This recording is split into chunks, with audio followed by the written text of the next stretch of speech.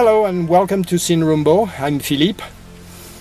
In this video I'm driving a 4x4 road that's taking me from basically the outskirts of the city of Mendoza in Argentina, where I live, up to over 3,000 meters of elevation. That's roughly 10,000 feet. And in this video I want to explain to you how to prepare for a high altitude trip. A few months ago my wife and I went to Bolivia. We drove the laguna route, which is at close to 5,000 meters, about 16,500 feet of altitude for 3 days. There's no food, there's no gas, and there's no mechanical help either. So how do you prepare yourself physically? How do you prepare your vehicle? What gear to take? How does the altitude affect your mileage? So stay tuned and we'll talk about this.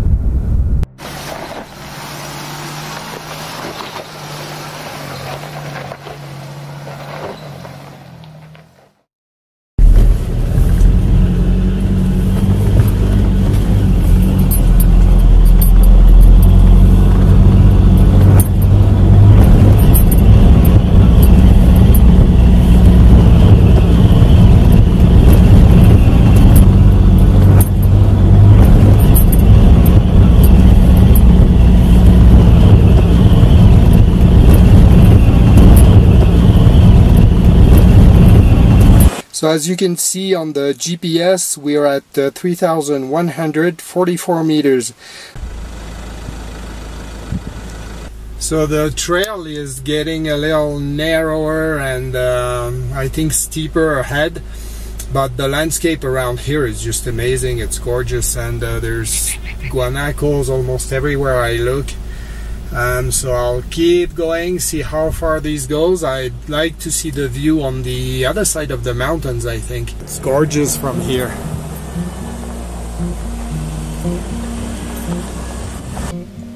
So we're slightly higher here, 3,205 meters. It's flat enough here. It looks like some people have camped before.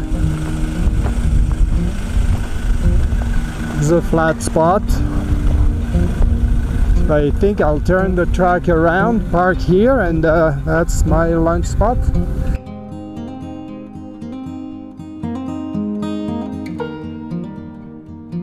So make sure you watch the video until the end. That's when I will show the 4x4 scenes, and I tell you the story of how I almost had to leave the truck in the middle of nowhere and walk out. If you're new to the channel, please subscribe by clicking the little subscribe button in the corner and turn on the notifications so you won't miss the next video. So first things first, I'm gonna wash my hands and then I'll start preparing lunch.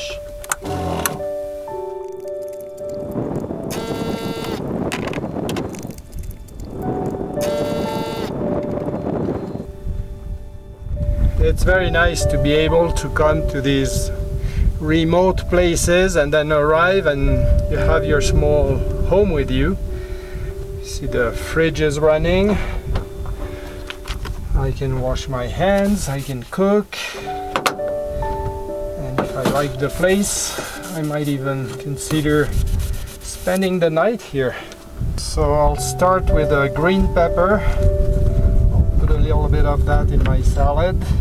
We're gonna put a few cherry tomatoes. They're fairly big, so I'll slice them in half. Now when you're at high altitude, your digestion slows down, so you don't want to overeat.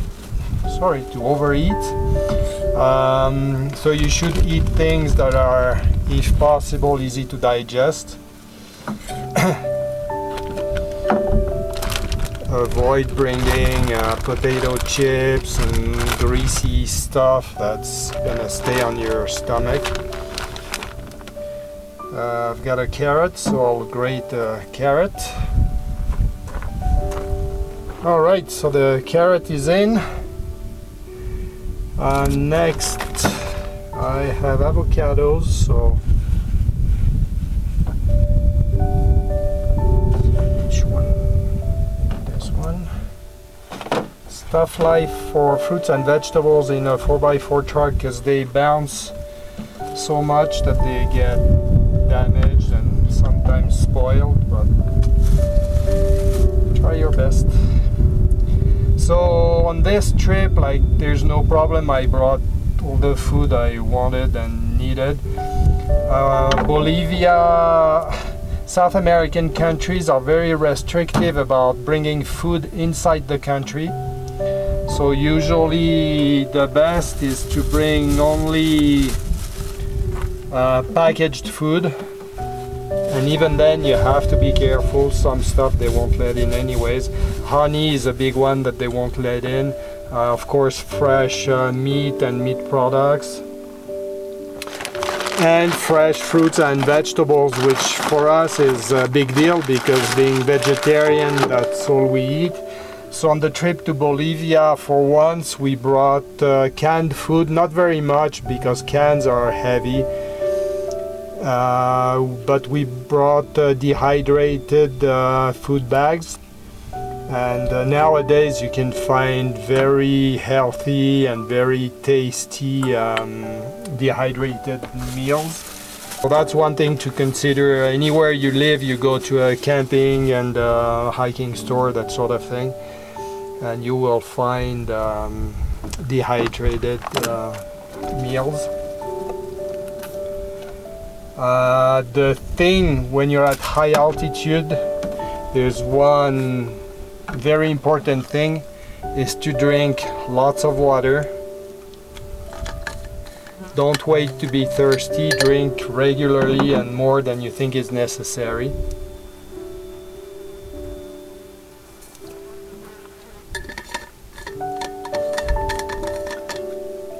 The reason is that because there's much less oxygen, you breathe harder and you get dehydrated from the moisture evaporating in your lungs and then being breathed out.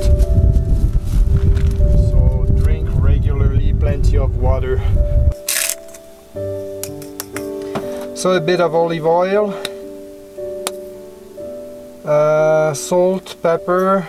So about food at high altitude, there's one more thing I would like to say is whatever you pack, whatever you cook, whatever you eat, don't eat too much. Don't fill yourself up until you're stuffed, because your digestion will have a really hard time and you'll have a harder time yourself doing whatever you need to do. Just first, because lack of oxygen, we walk slower, we do everything slower. Everything is a lot harder than it is lower. And if on top of that you have a heavy meal staying on your stomach, like, that's not gonna be fun. So try to sense when you're almost full and then stop there. And if that's not enough food to take you to the next meal, then take with you like high energy bars, chocolate bars, nuts, stuff like that that you can have as a snack in between meals. Nuts are heavy to digest as well, so I would say chocolate bars are probably the best. Something that your body will absorb very quickly, you'll get a boost and you'll keep going, and then at the next meal then you can have a proper meal. So before we leave the subject of food, I would like to show you how we organize ourselves for cooking utensils and the food itself. We like those storage bins boxes. They come with a lid that keeps everything inside and keeps mostly the dust out of it. But we have 2 more boxes, smaller ones. We use a lot those aluminum dishes. They're good for soups, for salads, for pretty much everything. They're light, they're easy to clean, and and yeah, and easy to store. You know, they don't take, you could have 5, 6 and wouldn't make much difference. So here I've got salt, pepper and stuff like that. You know, utensils for cooking. And the nice thing is that they stack up and they actually don't fall off. Like there's a bit of an indent in the lid, so the second one stays on top. It fits in the space underneath the fridge, so it works really well. It keeps things organized. So that concludes the subject of food. Now we'll talk about clothes. What do you need to pack for those high altitude trips? Clothes can be quite a challenge because during the day, like today, it's pretty hot in the sun. Like in Bolivia at 16,000 feet, let's say, during the day we were dressed like this, shorts, t-shirts, and the sun is hot. If you stay out in the sun, you have to wear sun protection and cover your head, cover your face with, you know, wear a hat. Always wear good sunglasses with side protection, like mountaineering glasses, sports glasses, whatever, but something that will protect your eyes from the direct sunlight and from the reflections from the ground, because there's a lot of rocks usually and no vegetation, and because you're at high altitude too, the atmosphere is thinner, so you get more UVs coming through. It's very important to protect yourself so you don't burn, because you won't realize it. The breeze is cool, like now it's very pleasant, so yeah, it is cool, but the sun is still hot. So you need light clothes, t-shirts, shorts, you know, light hiking shoes. The challenge is as soon as the sun goes down, the temperature drops dramatically. Like in half an hour you go from warm and pleasant to cold, downright cold. Here it probably goes down, we'll see tonight, but usually in the summer, this time of the year, more or less, I would say 10 degrees at night. So inside the truck I have a 6-degree difference, it's gonna be 16. I won't be cold. But in Bolivia it went down well below freezing. I'm pretty sure one night we had 15 degrees Celsius below zero outside. So the truck had some trouble starting in the morning a couple of times, and it is cold. Like to sleep, we don't have a heater inside. You need to get prepared, so have for the evening, if you want to do some stargazing, stay out a little bit, have warm clothes, like winter clothes, like you know, long pants, good hiking boots, fleece jackets, even down jackets. I used my heavy down jackets that I bought in Nepal when we did the Everest base camp trek. I rarely use it, but I used it in Bolivia. I was glad to have it.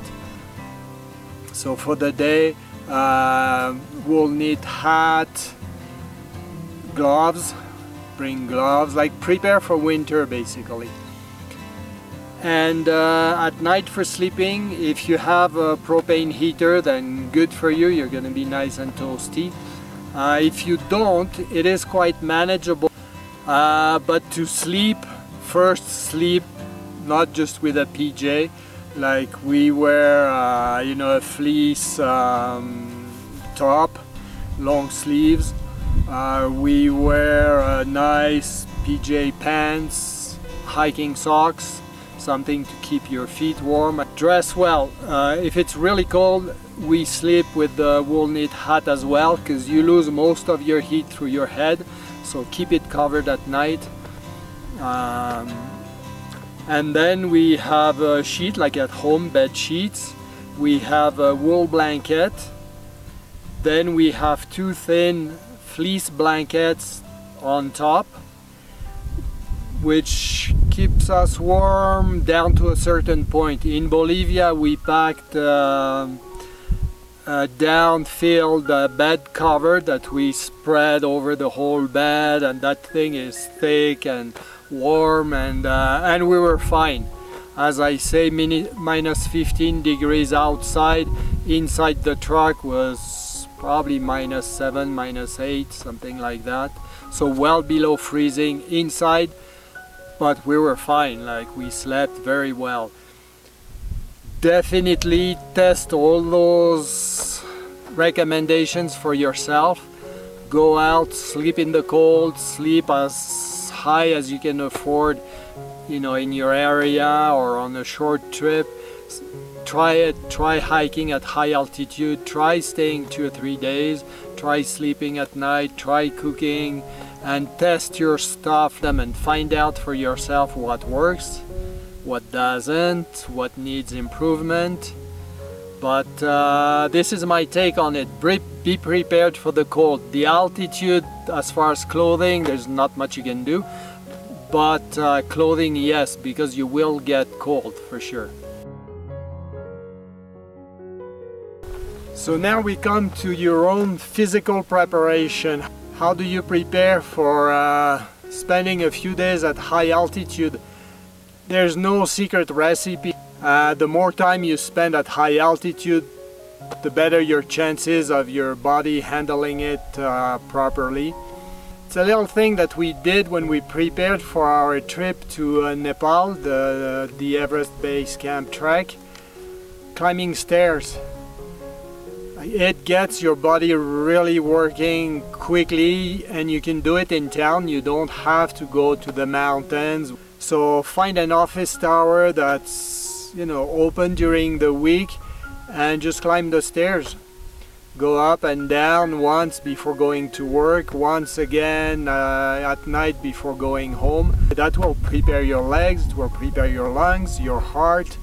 It will do you good, and it's fairly easy and convenient if you can do it close to home. The risk of acute mountain sickness is real and life-threatening if not recognized in time. Like, this is no joke. If you're at high altitude and you're not feeling well, that's a bad sign. You need to take action. But preparation is what we're talking about today, so let me read a little further. The only remedy once you get altitude sickness is a drug called Diamox, which has some very serious side effects. It seems to work in most cases, but it does have some pretty nasty side effects. It can be taken as a prevention 24 to 48 hours before starting the trek. Now, you've guessed, by being vegetarian and stuff, we try to avoid, we try to have a healthy lifestyle, so we don't like the idea of taking drugs. Back then in 2010, before we did Nepal, I did some research if there was any alternative. I did come up with was a team of mountaineers from Sweden who was going to attempt Everest, like the summit, not just base camp. And talking to a naturopath and so on, they did a prevention treatment based on vitamins, and it worked well for them. We tried it after talking to our own naturopathic doctor. We did it, and it worked well for us too. We never had any altitude problem in Nepal. And again, we went up to 5,500 meters over 12 days basically. So we took that vitamin combination again before Bolivia, and again we were fine, no problems. So it seems to work, and it's just vitamins, like there's no side effects to them. If it doesn't work, it doesn't work, but it won't screw up your system. So I will put the description on the screen, but basically what it is, 3 weeks before getting to the high altitude beginning of your trip, you start taking the vitamins. Once you get to the high altitude start of your trek or drive, you can stop the treatment because the body will just acclimatize, and then the vitamins are less effective. It's just there's no point. So 3 weeks ahead of the trip, and it is vitamin C 1000 milligrams per day, vitamin E 400 IU per day, and lipoic acid 600 milligrams per day. So those are all three are little capsules, and when you buy the boxes it tells you how many IUs, like I think it stands for international units, I'm not sure, or milligrams you have per capsules, so you know how many to take every day. And because you need that treatment every day for 3 weeks, you can calculate how many boxes you need to buy. Vitamins, get quality vitamins, don't get the cheap supermarket stuff. If you're gonna do it right. So again, that has worked for us twice. It worked for these people, and other than taking the drug just before and once you get sick, there's no real other way to handle it. So I definitely can personally recommend this. Other than that, for your own preparation, I would say that's it. So to summarize, start with as good a physical condition as you can. Climb stairs near your house or your building or some office building. Eat well and healthy, get rid of toxins in your body. Drink lots of water. On your trip as well, eat as healthy as you can. Drink lots of water, again to eliminate toxins and to keep your body hydrated, as we said earlier. And then do the treatment 3 weeks before you start your trip, and hopefully you'll be fine and you'll enjoy it. Now in South America, they do recommend chewing on coca leaves.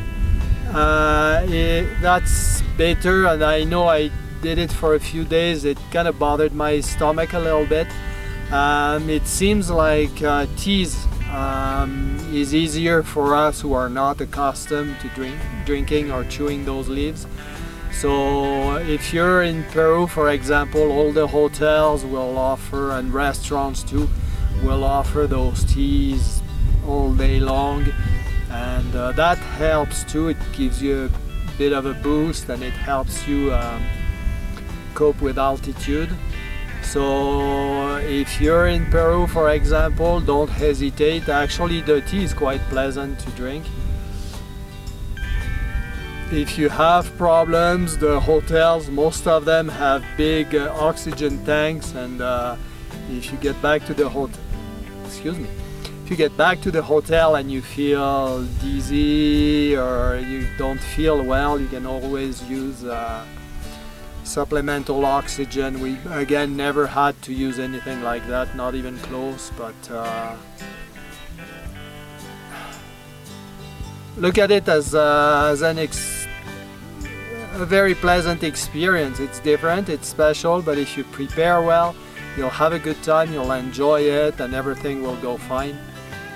So these are my recommendations as far as health and fitness for high altitude trip.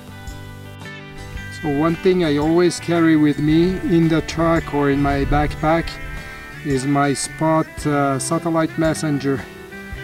I can send friends and family preset messages that tell them where I am exactly by GPS and that I'm okay.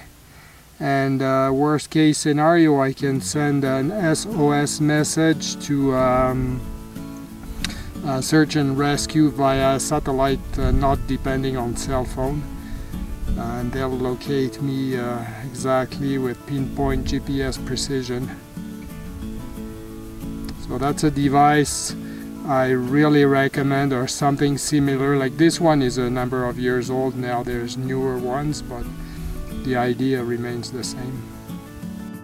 So we've discussed food, we've discussed clothing, and we've discussed physical preparation, health, fitness.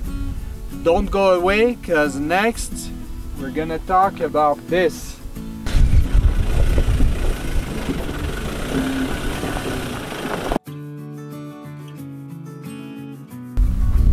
So my idea about a vehicle for such a trip, I want to keep the vehicle as close to stock as possible.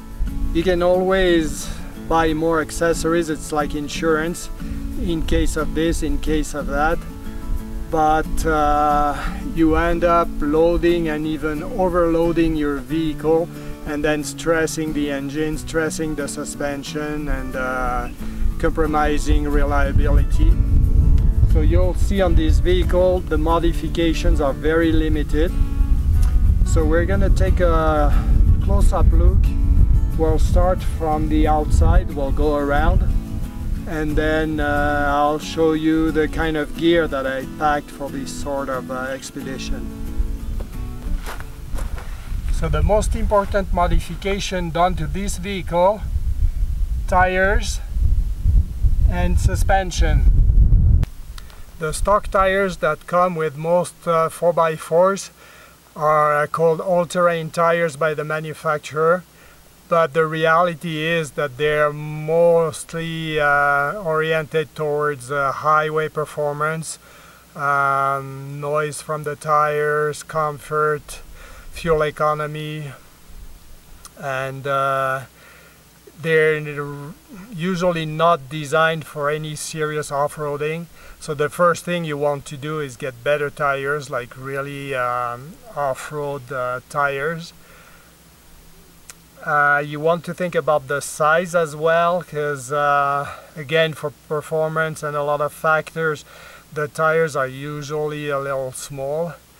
So on this vehicle I've gone with Pirelli, which is not a common name in off-road tires, but they are actually manufactured in Brazil, and they're easily available here in Argentina at a reasonable price.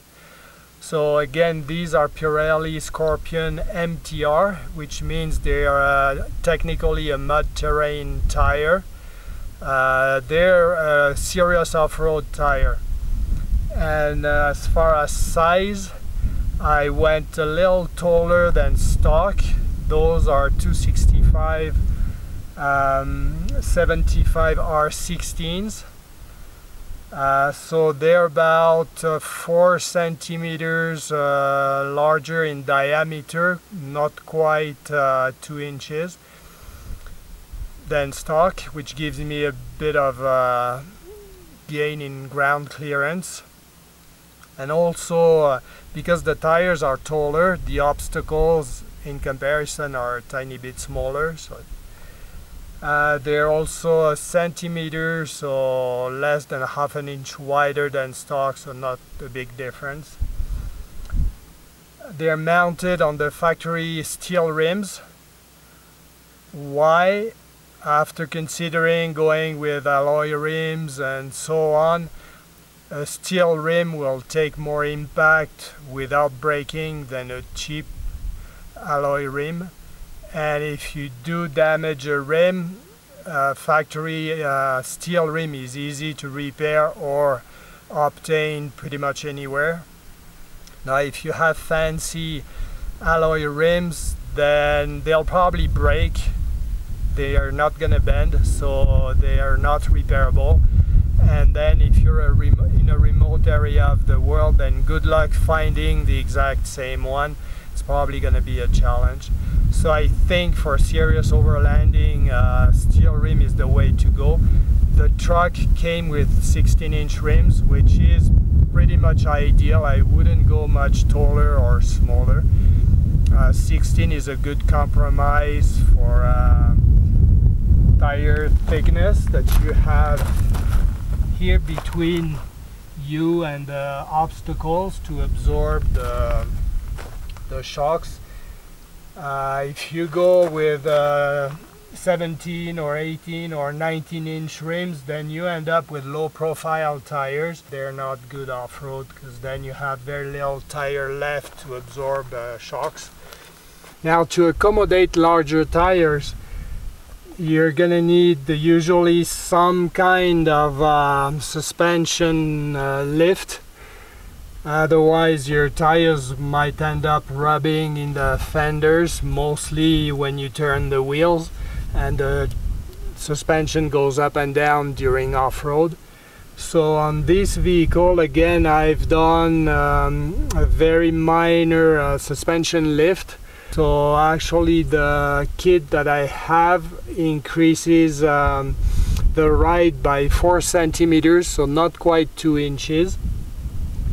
And I'm going to show you in a minute, but it's just basically a thick spacer that goes between the shock absorber and spring and the tower itself, so it raises the vehicle above the suspension. And it's fairly minor, so other than realigning your steering, you don't need any other modifications. So the red thing that you can see in there is the spacer. So it's a fairly simple modification that doesn't really compromise the reliability of the vehicle. So that's for the front. When I lifted the front, I didn't need to lift the back quite as much. So again, 4 centimeters of lift at the front and only 3 at the back, and that's done through just spacer blocks between the axle and the suspension springs. So the next modification that we can find outside this truck is the roof rack. And so up there I carry all the time a pair of recovery boards, and that's where I keep extra jerry cans of gas oil. I've loaded up to 3 jerry cans of 20 liters each. So I was at the full weight for the roof bars, but they held up pretty good. So now that we've talked about the outside of the truck, I'm going to show you all the gear that I carry with me. So we're going to start with the very back. In this bin here, at the very bottom, I have a set of snow chains, tire chains. They're mandatory here in the mountains because of the altitude. It can snow pretty much anytime, so they are mandatory year-round. So here at the back I also carry a little bit of engine oil, some windshield fluid, but nothing else. So let's move over to the cab and I will show you all the gear that I keep. And I'll start with the glove box. I carry a digital meter, a couple of small handheld radios. This is an engine error code reader. I hope you can see it. So it plugs into the factory port under the dashboard, and it will read the error codes, and the ones that can just be cleared, it will clear them. Otherwise, you can know if the error is something serious and you're really stuck, or if you can continue driving until the next town. This is something I made myself. It plugs into an outlet, in campgrounds, and lets you know if there's power or not, because there's no point setting up just to find out that the power outlet doesn't work. So now I'm going to lower the seat and show you what's behind. Thankfully there's about 20 centimeters of space down there to carry some stuff. Again, it's mandatory. I can't remember in Peru and Bolivia or some places you need to have wheel chokes. I thought if I buy some, I might as well buy good ones. So next we have a tire repair kit. It came with a pair of work gloves, pliers, tire pressure gauge, and basically all you need to repair a punctured tire. I have the factory jack stored back there, that's where it goes. But I also have a hydraulic bottle jack. So this one is a 6-ton, not sure what kind of ton that is, if it's metric or not. So now we'll move around to the other side. So I'll start over there. This is my phone GPS. It's bolted onto the console here, so it doesn't, the phone doesn't fall off when I drive.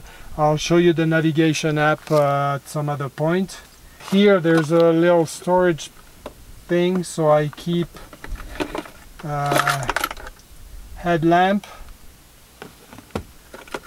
flashlight,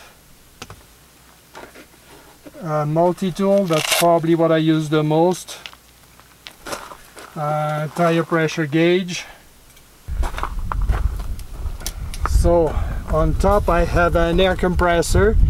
You probably know that when you do a lot of off-road driving, depending on the terrain, you need to lower your tire pressure. Your tires are part of your suspension. If they're not pumped hard, they'll absorb some of the vibrations, impact, and when you get back on the highway you need to pump them up again. So this is nothing fancy, just a 12-volt heavy-duty compressor.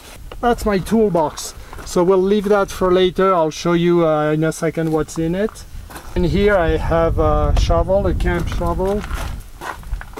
There it is, foldable, so again it can be useful in case you get a wheel stuck somewhere. You can dig a hole, move some dirt. Finally, the best purchase I've made in a long time, and again I'll show you what's in it, and that's what I used the most on the Atacama expedition. That's a set of socket wrenches and so on. I'll show you in detail in a second. So socket wrenches, I really recommend having a good set with you. So now we come to the toolbox. That's the biggest part. The top here, I have replacement fuses. That's for the camper, for the truck itself, all kinds of fuses. Some electrical plastic ties, those zip ties. I'm sure you know what they are. They're convenient for a whole bunch of different things, so I always carry a few. Some plumbing tape, some electrical tape, and there an assortment of screws, bolts, few Allen keys for different things on the truck. I keep them all here, and that's it for the top part.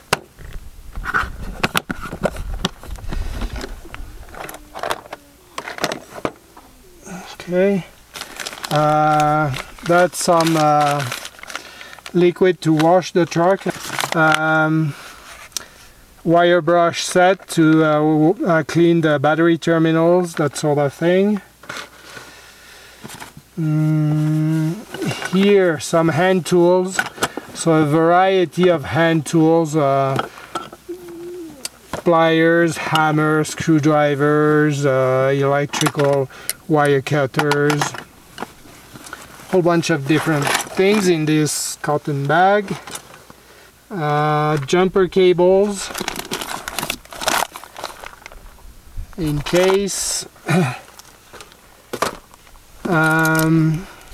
Oh, those are straps for the recovery board, because the last thing you want is to drive over your recovery boards in mud, and then once you're out of the mud, go and look for them and you can't find them because they are buried in mud. So with these clips, I can tie a yellow strap. There's 2 straps, 2 clips to each board and then find them. Hopefully the straps will stick out of the mud. Some duct tape. Canadians, we live by duct tape, so this is heavy duty stuff. Like, you can repair actually you know, a torn bag, whatever, keep things together. It's a lot of different uses. And then finally at the very bottom, the toe strap. All right, so a couple of heavy-duty shackles, so you can tie the strap to the vehicle or vehicles, and that's the toe strap. So this one's really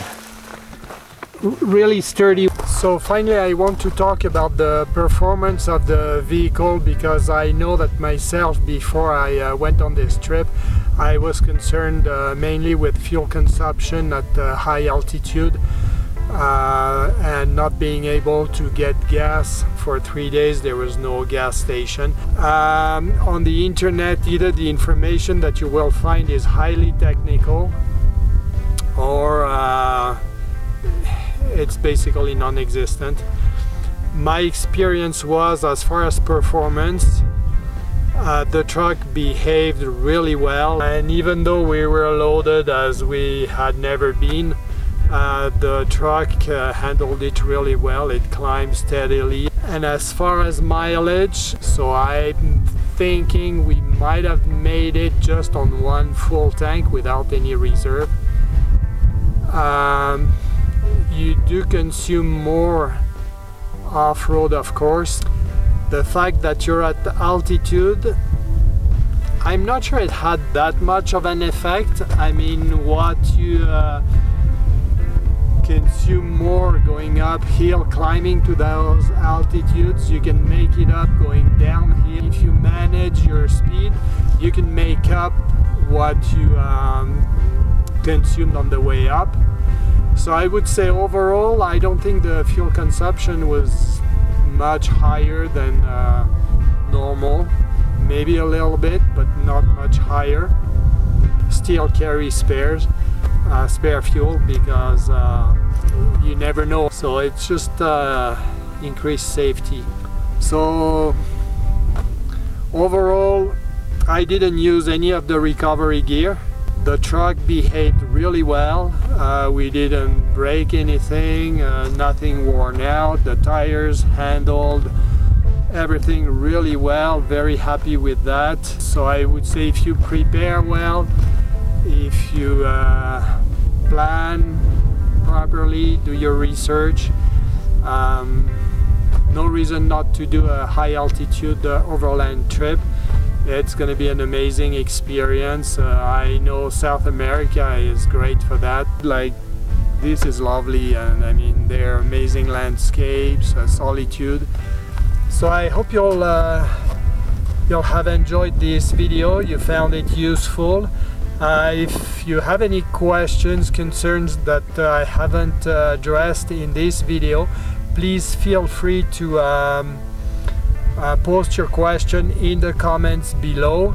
I try to answer questions and reply to comments as much as I can. And if you haven't already, please subscribe and turn on the notifications so you won't miss any of the future videos.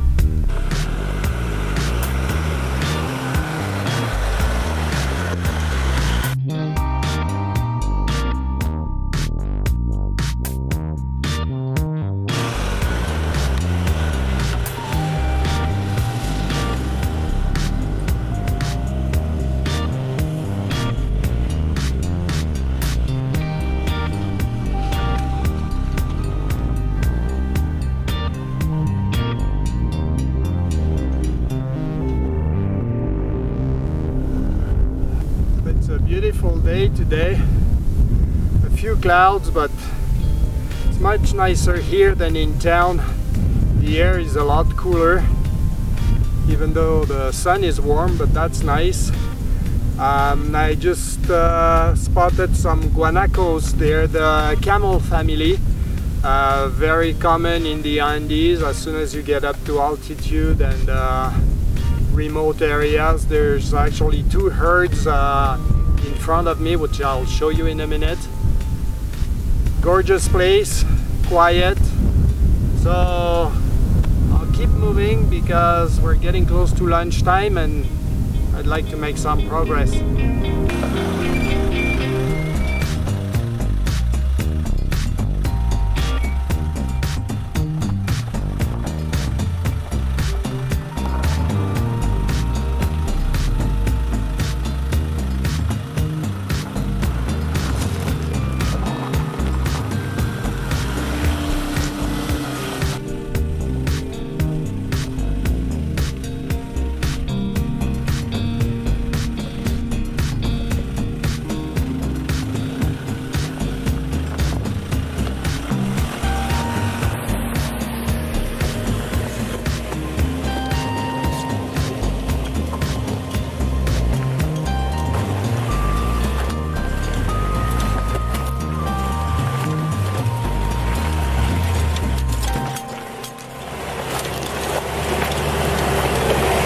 We're slowly climbing, but very gently.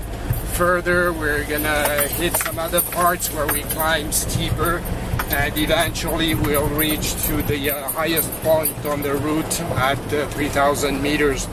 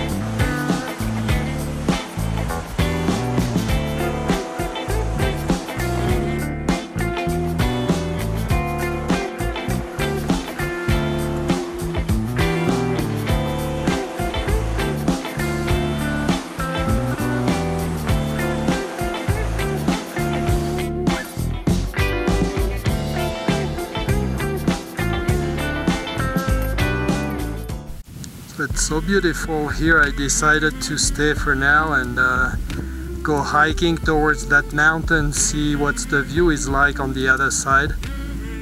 It's just gorgeous here. I just saw guanacos again. They're not too happy seeing me here.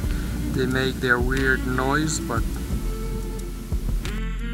And this is the other side of that mountain that I was showing you at the very beginning. Well, I've reached the end of the trail. Behind me is just a drop on both sides, so a couple of crosses to remind you that it's dangerous.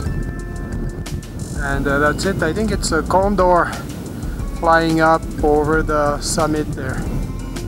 I've seen a couple earlier flying right overhead.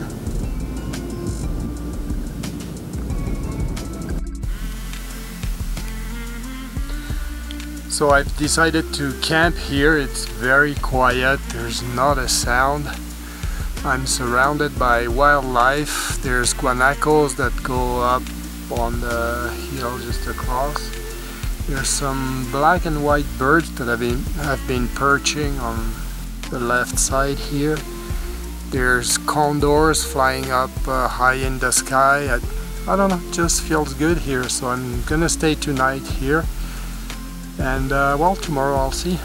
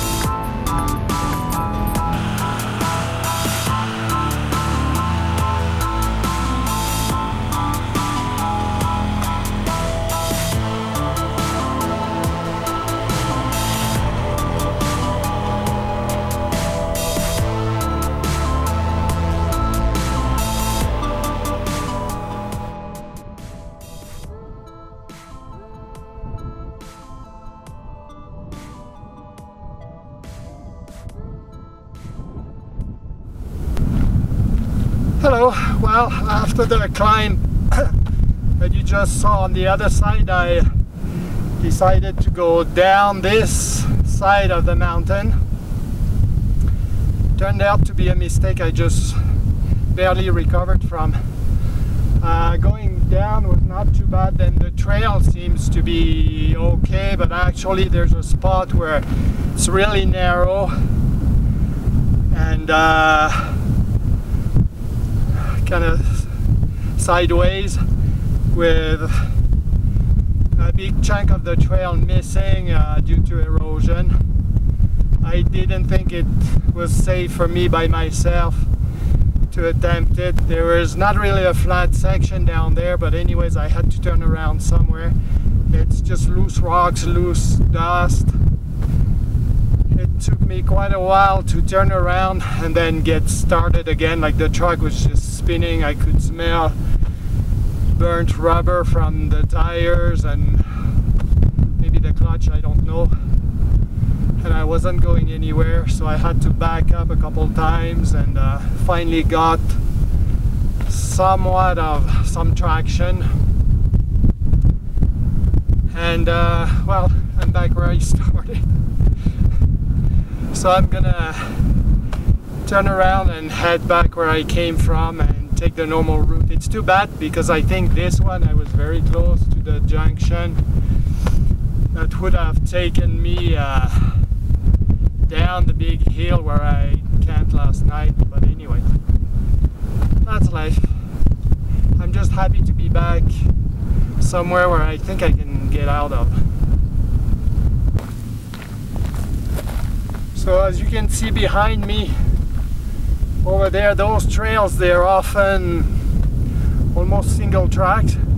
In places there's no room. Well, there is room for a 4x4, but the trail is not made for cars and trucks, so you have to kind of drive on the side, and it's a lot of fun, but I think I had my share for today. So the closer I can get to the main track, the happier I'll be. I think I've passed the tough spots. I didn't show you everything, but there was a bit of a climb earlier with rock steps, but didn't turn out as bad as I thought when I saw it first in the other direction. So I think I'm good. Fingers crossed.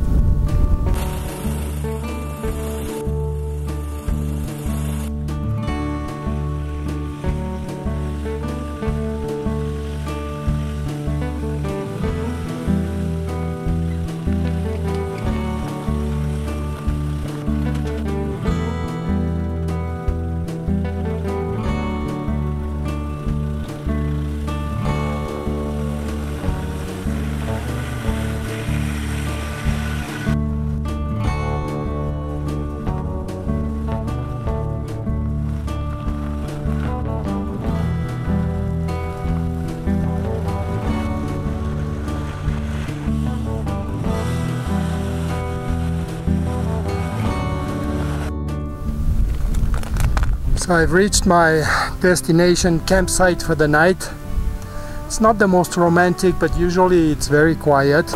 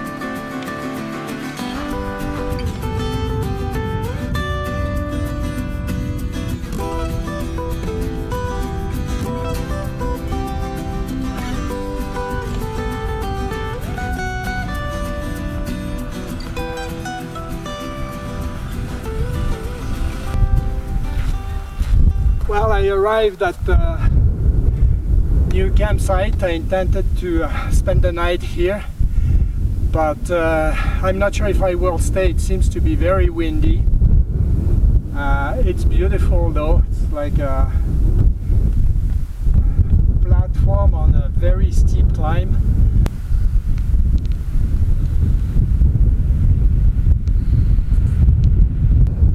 So after doing some reconstruction work, I moved some rocks and I was able to park the truck much closer to those big rocks. Hopefully I'll be a little more sheltered. I'm not sure. It's quite windy here, but I love the place. It's beautiful. It's the first time I will camp here.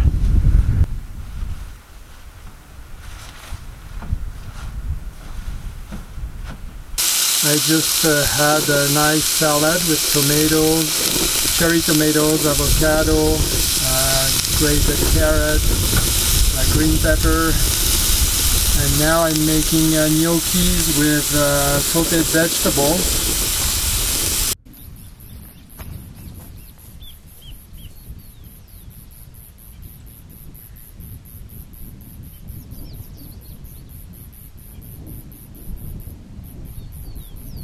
I'm not sure what's going on, but you can see clouds rolling in and coming down the valley across. I don't know if in a few hours tonight I'll be in fog or not. I've been off the grid now for 5 full days. I was planning to stay 6.5. I looked at my supplies earlier and it looks like tomorrow I'll have to drive to town, which is 20 k's from here, mostly to get some water. I'm running out at the same time of drinking water and just water to do dishes and wash myself and so on. So it looks like by myself I'm using 6 liters a day, so I will have run through 30 liters. More or less. Food-wise, I can probably I could stay another couple of days, I think, and I could have packed more. Like the fridge wasn't full when I left, so I'll be good for food. But tomorrow I'll get some drinking water, and well, I'll take advantage of being in town to buy some fruits, vegetables, just for the day, and have enough for breakfast, lunch the day after, and then I'll be home sometime in the afternoon. So it's good to know I can be at least 5 days off the grid with this little thing. And I'm thinking I could probably carry a 20-liter jerry can of drinking water, and that would add another 3 days more or less to that time in the wild. So which isn't bad. Basically I can stay well over a week. So for navigation, as I had mentioned, I use an app on my Android phone that's called Map Factor Navigator, which I really like. It's a free app. It's available for Android and iOS. I use the free version, so once in a while I get the message you just saw that is asking me if I want to continue with free or if I want to buy the full app, which comes with TomTom Maps. I'm quite happy with the free version, because the maps that are used are OpenStreetMaps, and I find them very detailed, very convenient. What I like about this app is I can download a whole country in one block and have the map available offline. The downloads are fairly quick. Updates are automatic when you're connected to Wi-Fi. So for example, on the Atacama expedition I had the whole country of Argentina, Chile, Peru and Bolivia, and they're contiguous maps, so you can cross borders, navigate from one country to the other, and there's no problems. Unlike some apps that will have you download sections of maps along your route, I find that very inconvenient, very slow, and with this system I can go anywhere in the country and never find myself outside of any map. So you have of course map to see where you're located. I'm not sure if it's gonna work because I just turned it on, but that's what you get. My Places is where you store your waypoints. You can organize them in folders and you can plan your routes that way. Navigate, of course, to navigate your route. This one, Search, allows you to search points of interest, towns, cities, that sort of thing. Route Info is your series of waypoints, and you can choose what kind of routes the system will use for guidance. So if you're hiking, of course, you want access to the smallest trails. If you're driving highways, you might want to eliminate like secondary roads and stuff. And this one, Tools, have different little things. I use GPS Info, which is nice because right from the app you can see your GPS status, altitude, waypoints, coordinates if you need. So I've been using this app for several years now, and I really like it. It's worked well for me. I'm quite happy with it, and even trails like the one I used to come here, which are in the middle of nowhere, will be on the GPS. I will show you in a second. You can see the little trail here, and then my waypoint, the camping spot marked here. So again, Map Factor Navigator, I highly recommend it. It's free, it's an easy download, and offline maps of a whole country, or at least large sections of countries. So this is the last day, half day. I'm gonna stay here until lunch and then drive home. So after breakfast I'll see, I might go for a hike and then make lunch and drive home, and I will have spent a week at 3,000 meters or higher, other than yesterday when I drove to town to get some water and fruits and vegetables. Otherwise I was completely by myself for a week, completely off the grid. Everything went well. It was really enjoyable, really nice to be in silence like this, peace, just amazing. So thank you for watching this video. I hope you enjoyed it. And well, again, if you haven't subscribed, please click the subscribe button in the corner and turn on the notification so you won't miss the next videos. Thank you very much for watching, for subscribing, and for supporting my channel. Thanks a lot, and hope you enjoyed it. Until next time, bye.